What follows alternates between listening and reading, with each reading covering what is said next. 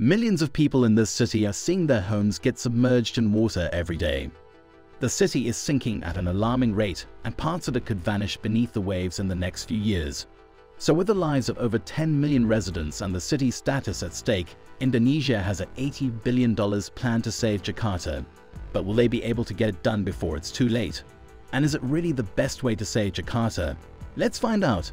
By 2030, Jakarta is projected to surpass Tokyo as the largest megacity in the world, but this growth comes with a grave risk. Parts of the city are sinking by as much as 15 centimeters a year. If no action is taken, experts warn that a third of Jakarta could be underwater by 2050. Now the question is, how did Jakarta get here, and what can be done to save it? Jakarta's water crisis lies at the heart of groundwater extraction. The city doesn't have enough piped drinking water for its population, so most residents rely on wells to extract groundwater from shallow aquifers. This constant draining leaves empty pockets underground, causing the land above to collapse. Think of it as removing the foundation of a house. Eventually, the structure will cave in.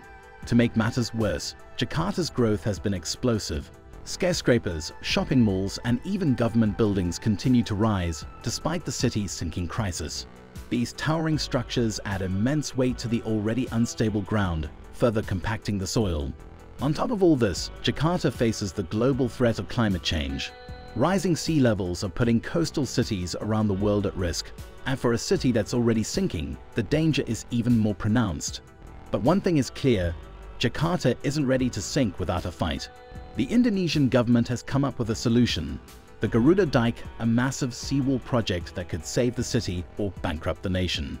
What will the Garuda Dyke look like, and will it be enough?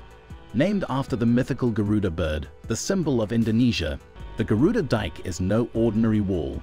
The original price tag for the Garuda Dyke was $40 billion, but costs have spiraled over the years. Now, experts estimate the total could exceed $80 billion. This raises a tough question. Is it worth spending so much on a single project when Jakarta faces multiple crises like traffic congestion, pollution, and poor infrastructure? Despite the controversy, supporters of the Garuda Dyke argue that it's not just an option, it's a necessity. The dike will include an adaptable coastal and river defense system, as well as a reservoir for water management. It will rise 24 meters high to withstand the worst floods and tidal surges. The dike will stretch 120 kilometers along Jakarta's coast, making it one of the largest of its kind. When the idea of the Garuda Dyke was first proposed in 2010, it sparked fierce debate. Environmentalists, political groups, and community advocates voiced concerns over the project's potential downsides. For instance, the construction of the dike could disrupt marine ecosystems and hurt the livelihoods of Jakarta Bay's fishing communities. According to Parid Ridwanuddin, Indonesia's coastal campaign manager at the Environmental Forum, an alternative approach could be to rejuvenate coastal areas by replanting mangroves and restoring riverbanks.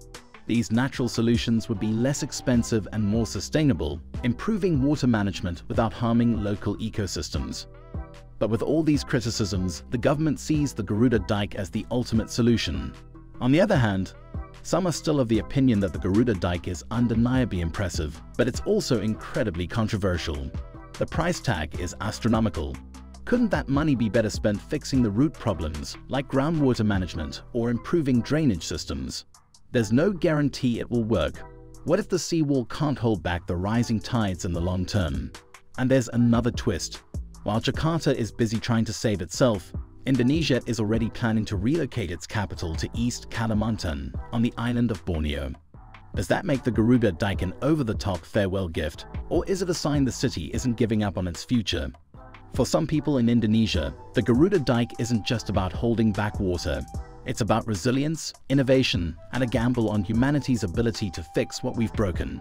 But is building a massive seawall the only way to save the city, or are there other options? The short answer is yes, there are alternative strategies. Although land subsidence cannot be reversed, the rate of sinking can be slowed through sustainable policies and innovative water management solutions. And they've worked in other cities around the world. Decades ago, Tokyo faced a sinking crisis similar to Jakarta's. Over-extraction of groundwater was causing the land to subside rapidly. Instead of building massive infrastructure, Tokyo banned groundwater extraction with strict regulations forcing industries and households to stop relying on groundwater. The city also expanded its piped water network, ensuring everyone had access to clean, reliable water. The results were astounding. Tokyo managed to halt its sinking and reclaim stability. So why can't Jakarta do the same? The world is watching to see which option they choose because the cost of doing nothing is enormous.